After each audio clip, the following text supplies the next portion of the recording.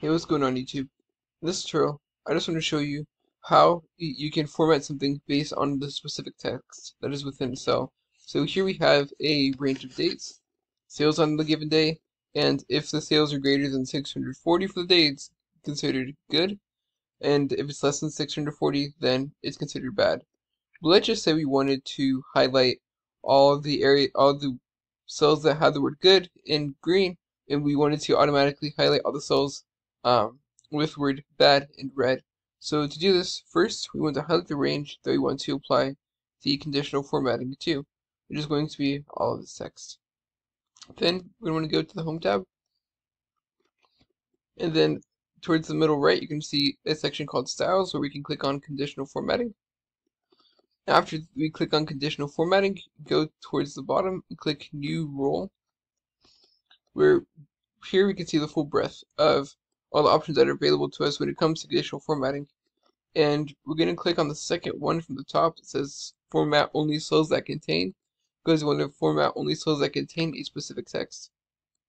And then from here, we're going to say edit the rule description. We're going to edit the specific words where we're going to edit a specific rule. So we're going to click format only cells with not cell value but specific text. And here you can say containing, not containing, beginning with or ending with. I'm just going to say containing because we want to use the whole word, but to kind of show you the different things you can base it on. And then we're going to click just type in good. And then format text. We're going to click on fill. Click on green because we want to format the text and have the font that cell be green. Also, we're going to want to change the color of the font too. Let's say we wanted the font to be a dark green and bold. Click OK, and as you can see, this is kind of what it would look like. So you can click on Format to adjust the formatting of the text or cells. And it gives you kind of preview what it's going to look like. Click OK. And now all of the cells with the word green, with the word good, is has a green highlight and has bold green letters. So let's now do the similar thing but for the word bad. So highlight the range again, go to Home,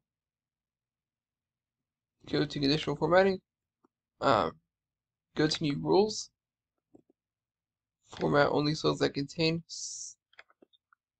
and then we're going to say specific text containing bad, and then no format, and then we're going to go click on Format to adjust the format.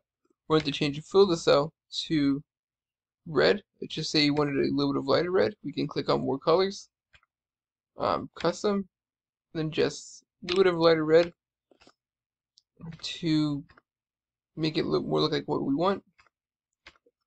So I just personally prefer deep, lighter highlighting when you have, because it helps the text stand out a bit better. I just wanted to bold text with a dark red color. Click OK. This is kind of what that's going to look like. It might be a bit hard to read, but it works for this example. And here you have it. Cells that contain bad are red and green for good. Let's just say we adjusted the formula. So instead of 640, we were like, no, it needs to be like, I don't know, 740. And as you can see, if we change the formula, drag it down, the formatting changes with it.